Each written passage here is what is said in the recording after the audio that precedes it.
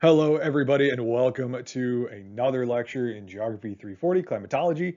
I am Zach Hilgendorf, and today's lecture topic, we're going to focus on the structure of the atmosphere. So we're going to start here on this big blue marble that we call Earth. While it seems incredibly big by our standards, let's put that into some context. By sheer radius alone, Earth is 6,370 kilometers. That's just in radius. That's not looking at the surface area of Earth. That's just looking at Earth from the center to the outside. And at the very edge of that radius is this tiny little layer that we call the atmosphere. What is the atmosphere? Well, it is a thin envelope of air surrounding the Earth, which is held to Earth by gravity, along with small suspended particulates. So this envelope of gas is roughly 480 kilometers high. It surrounds the Earth from the surface to an undetermined altitude. So there really is no top to the atmosphere. We say 480 kilometers. We also say 800 kilometers. It's kind of a gradient. There have been 5 distinct layers that have been identified using thermal characteristics, chemical composition, movement of air parcels, and density. We're going to focus on 4 of them in today's lecture. So each of these layers is bounded by pauses, a tropopause, a mesopause, etc. We'll get into some of those in a little bit, where the maximum changes in thermal characteristics, chemical composition, movement, and density occur. Let's start off with the troposphere. This is the one most important to us because it's where we live. It's the lowest layer in the atmosphere, containing 80% of the mass of the atmosphere. So the troposphere begins at Earth's surface and extends roughly 6 to 20 kilometers high. This is also where all the weather occurs. So it's super important to us because that's what this class is about weather and climate. So the height of the troposphere varies from the equator to the poles. At the equator, it's around 18 to 20 kilometers high.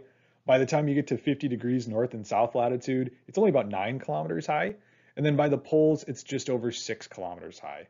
And then the transition between the troposphere and the layer above it, the stratosphere, is the tropopause.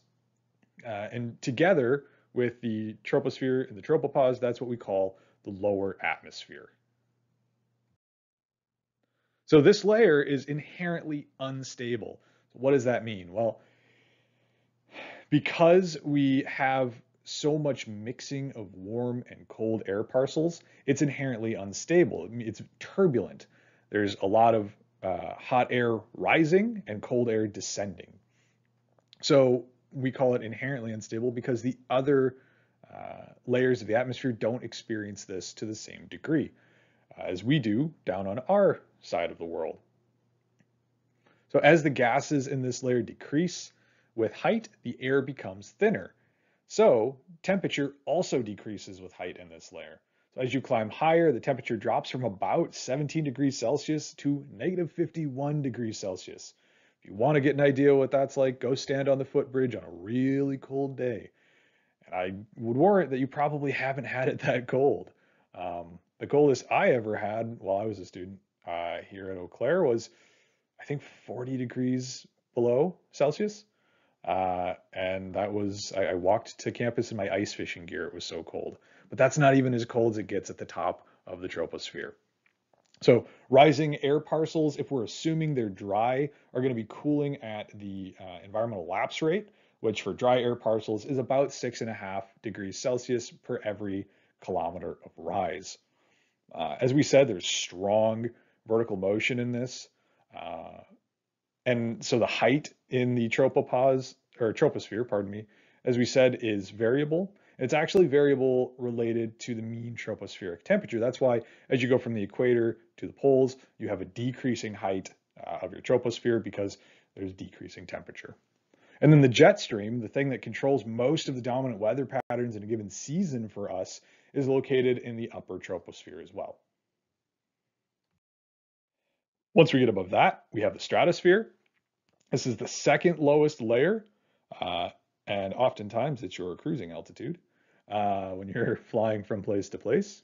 Um, Ozone is prominent in this layer, and when I say ozone, I don't mean the bad ozone that we are contributing to and emitting in the troposphere. This is good ozone. And the ozone here actually absorbs a lot of the really intense and nasty stuff coming off of the sun and really intense solar radiation. So the stratosphere extends from the tropopause up to about 50 kilometers above Earth's surface, and it holds about 19% of the atmosphere's gases, but very little water vapor. You don't get a whole lot of water vapor and cloud formation up in the stratosphere. So temperature increases with height, opposite to that of the troposphere, as radiation is increasingly absorbed by oxygen molecules, which leads to the formation of ozone, as we said. So the temperature rises from an average of about negative 60 degrees Celsius at the tropopause to a maximum of about 15 degrees Celsius at the stratopause due to the absorption of this ultraviolet radiation. The increasing temperature also makes it a calm layer, unlike the troposphere, with movement of gases being quite slow here. So the regions of the stratosphere and the mesosphere, the layer above it, along with the stratopause and the mesopause, are called the middle atmosphere.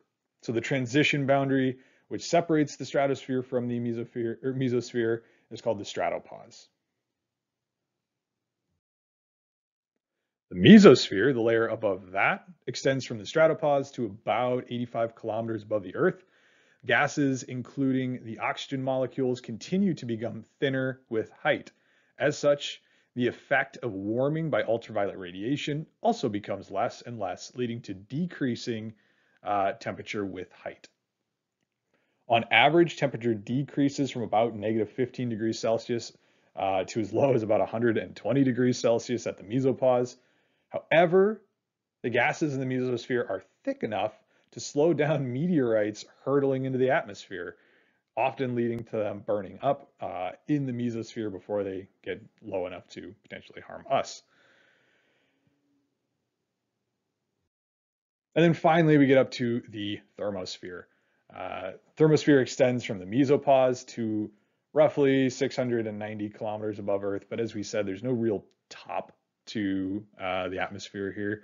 So the the thermosphere and then the exosphere, which would be above that, get really far out off the surface of the planet. So this layer is known as the upper atmosphere. Gases of the thermosphere are increasingly thinner than in the mesosphere, and as such, only the higher energy ultraviolet and X-ray radiation from the sun is absorbed. But because of this absorption, the temperature increases with height and can reach as high as 2,000 degrees Celsius near the top of this layer. However, despite the high temperature, this layer of the atmosphere would still feel very cold to our skin because of the extremely thin air. There's not a lot of molecules and a lot of energy in that sense, as you would experience down here. So the total amount of energy from the very few molecules in this layer isn't sufficient enough to heat our skin. So it'd still be pretty dang cold to us. So now let's move on to mass. What is mass? Well, mass refers to the amount of matter an object contains. It depends on what type of atoms the object is made of and how many atoms there are. It's traditionally measured in kilograms. So if you measured out a kilogram of steel and a kilogram of feathers, you'd have the same mass of each object, a kilogram, but their volumes would differ significantly. Mass does not change by varying an object's shape, size, or location. So the mass of Earth's atmosphere is greater than 5 times 10 to the 18th power kilograms. Seems massive, right? Pun intended. Weight, on the other hand, is a measurement of the gravitational force of an object. It's related to the object's mass and the object's location. This means that weight is really just a function of the amount of force applied on an object.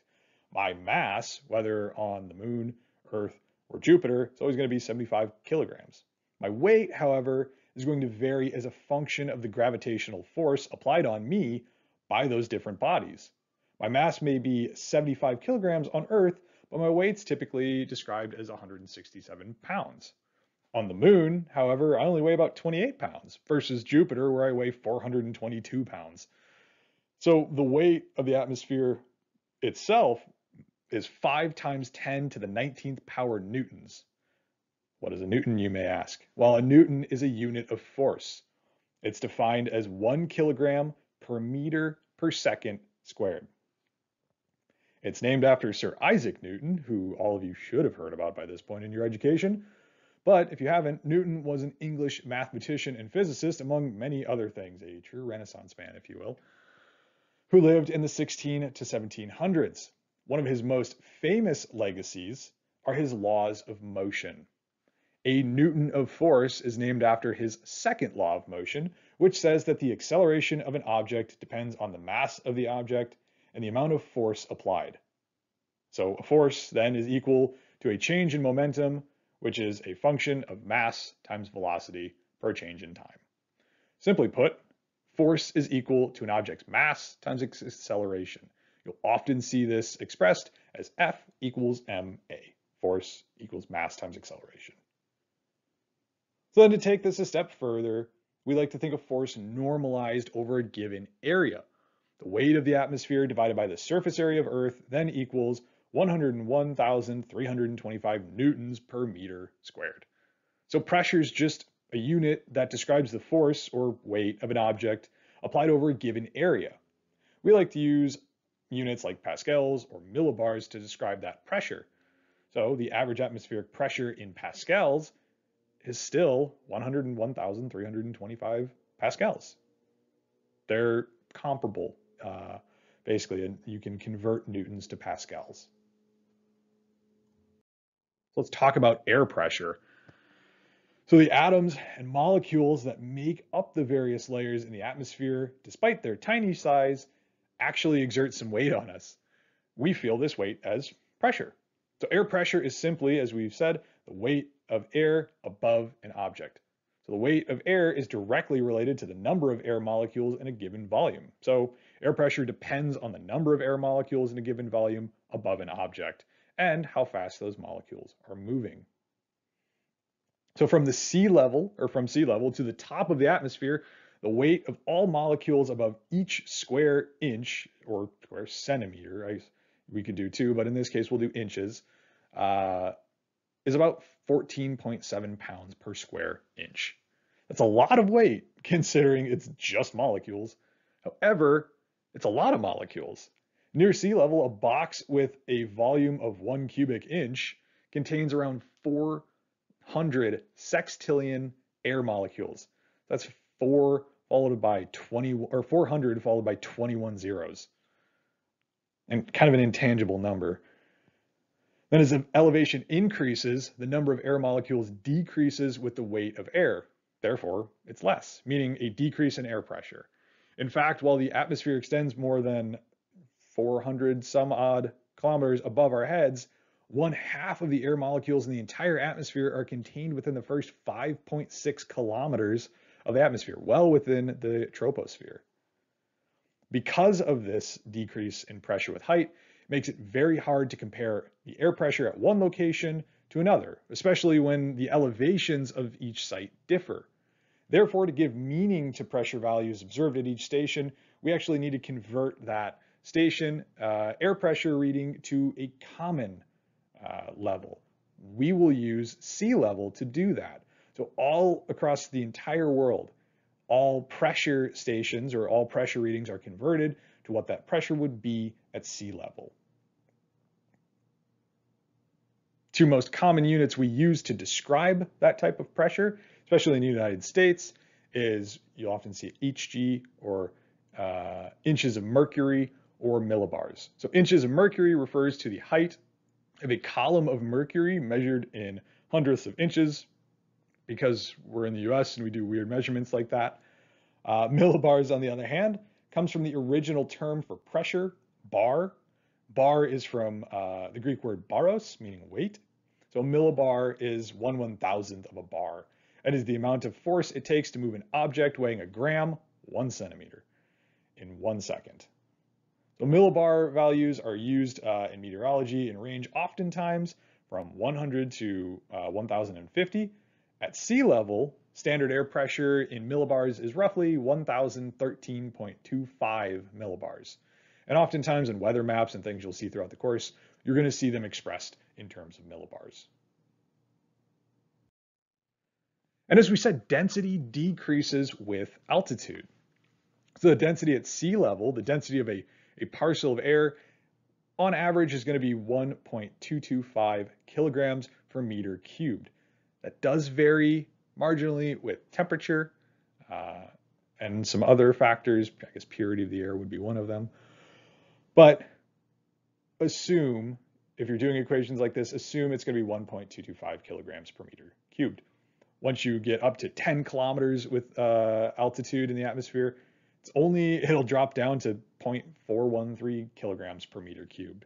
And then by the time you get to 20 kilometers, it drops down to 0.088 kilograms per meter cubed. So you can just see and get an idea for how that density changes. And then pressure also changes with altitude at roughly an exponential decay fashion. So if we're at 50,000 meters or 50 kilometers up into the atmosphere, if we were to move down to 1500 and we're following this, or sorry, 15,000, and we're following this exponential trend line, we're going to drop off really rapidly in terms of pressure, or increase in our pressure. So with altitude, with a sharp decrease in altitude, we see a sharp increase in pressure.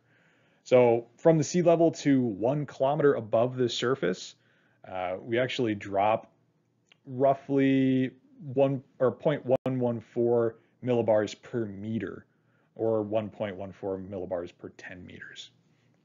However, by the time you move up to the difference between 10 kilometers and 11 kilometers, you're actually dropping at a much lower rate. So 0.038 millibars per meter or 0.38 millibars per 10 meter change.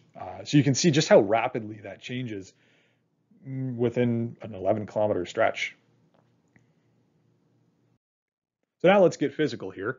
We're going to first talk about the ideal gas law. So air is an ideal gas. It's composed of several gases, N2O2, argon being some of the primary ones, which are very well mixed within the troposphere and variable.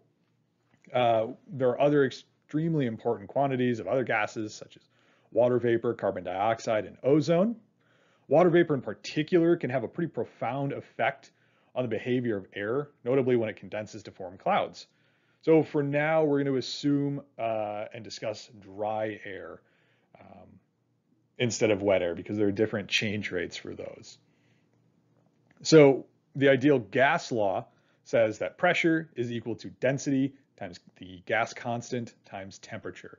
Pressure is measured in pascals, which is also equal to newtons per meter squared.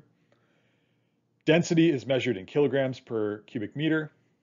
R, the gas constant, is 287 joules per kilogram per Kelvin. And then temperature is measured in Kelvin. So a common mistake is for us to use the wrong units in this formula. And that's not helped by the fact that we have about 4 different ways to say, the pressure at sea level and 4 different units to accompany that. So this is natively in pascals. So you want to make sure you default to pascals if you're going to be trying to use the ideal gas law. Now we move to the barometric formula for the troposphere. This is applicable for altitudes less than or equal to about 44,000 meters. So local weather and climate effects also affect the exact barometric pressure at a given point, but we're going to assume that it isn't in this case. We're assuming a dry and standard parcel of air. So there we have P is equal to P naught. That subscript 0 is referred to as naught. So P is equal to P naught times 1 minus LH over T naught to the power of G times M over R times L. It's alphabet soup. What does it mean? P is the atmospheric pressure at a given altitude in pascals. That's what we're trying to find. If you're, 5 kilometers up, that's the altitude you're going for, and we're trying to solve for the atmospheric pressure at that altitude. P naught is the standard pressure, I have abbreviated as SP, at sea level, also in pascals. L is the temperature lapse rate. So here, 0.0065 kelvins per meter. H is the altitude in meters. So if you're at 5 kilometers, obviously you're at 5,000 meters. T naught is the standard temperature, ST, at sea level, roughly 288.15 kelvins. G is simply the Earth's gravitational acceleration, or 9.81 meters per second squared. M is the molar mass of dry air, and then R is the universal gas constant. Put all those together and input or do some quick fun algebra, and you can really start to determine what your pressure would be at a given altitude. We're not going to dive that far into the weeds here. We're going to do some simpler comparisons, but that just gives you an idea. If you needed to and you were curious about how to do it, that's how you would calculate your pressure at a given altitude, assuming a few different things. So what's the pressure at sea level? We already said this one. It's 101,325 newtons per meter squared, or 101,325 pascals, or 1,013.25 millibars, or 1,013.25 hectopascals. We use way too many different units for this, but it does come in handy in some cases. But just know and be very cognizant of what units you're looking at, and if you need to do any conversions. Notice that they're 2 orders of magnitude different between millibars and pascals. That could really mess up an equation if you do that the wrong way. So the pressure at sea level is 1,013.25 millibars at 100% the pressure of the atmosphere. What if we move up to 53%? Well, in a very simple way, if we know that it's 1,013.25 millibars, we can just multiply this by 0.53 and get our pressure at 5 kilometers, which is roughly 540 millibars of pressure. And then if we move up and we get to roughly 10 kilometers, we're only experiencing about 26% of the atmospheric pressure. And what is it there? Well, take 1,013.25 millibars times 0.26, and you get roughly 264 millibars, give or take. Then if we move up to 15, we're only at 12% of the atmospheric pressure, or 120 millibars. And if we move all the way up to 20 kilometers, say, for this example, we're at about 55 millibars. So with that, to recap, in this video we talked about what mass and weight are. We talked about the weight and mass of the atmosphere, the ideal gas law and the barometric pressure formula, and then how density and pressure and temperature vary throughout these 4 primary layers within the atmosphere. So the troposphere, the stratosphere, the mesosphere, and the thermosphere. The next lecture that we're going to do is going to focus on the composition of the atmosphere. So we've got physical in this one, we're going to get chemical in the next one. If you have any questions, feel free to reach out, and I will see you all in the next video. Enjoy. Thanks.